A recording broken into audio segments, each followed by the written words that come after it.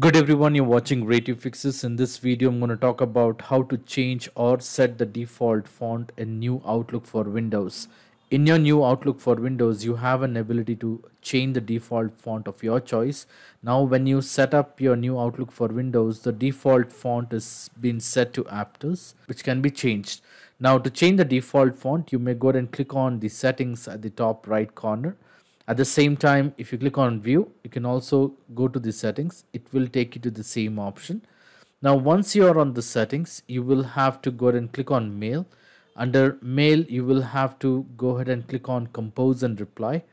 Under compose and reply, you will see an option which says message format.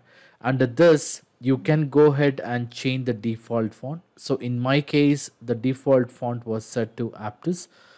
So what I will do is I will go ahead and change to Arial, and for the demonstration I will also change the font size from 12 to 20. And if you want to make your emails to look bold in characters, you can also choose the bold, and you can also make the font to look italic or underline. And in case if you want specific colors to be added automatically when you compose a new email, you can also choose the colors here.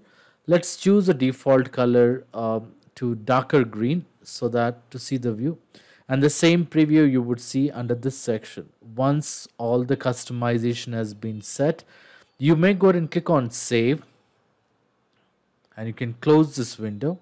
Now when you try to compose a new email, you would see the default font applied in your Outlook. So this is how you can go ahead and change the default font to Outlook. Now in case if you want to switch back to the default, or you want to change it to something else, you can go to the settings at the top right corner and then click on mail. Under mail, you can go to compose and reply.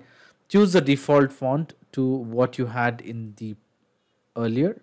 So 12, you can uncheck bold, and you can change the color from black and click on save, and that will revert your default font to what you had in the Outlook.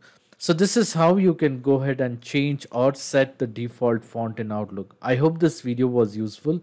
In case if you like this video, please make sure to hit the like button and do not forget to subscribe to my channel. Thank you. Have a great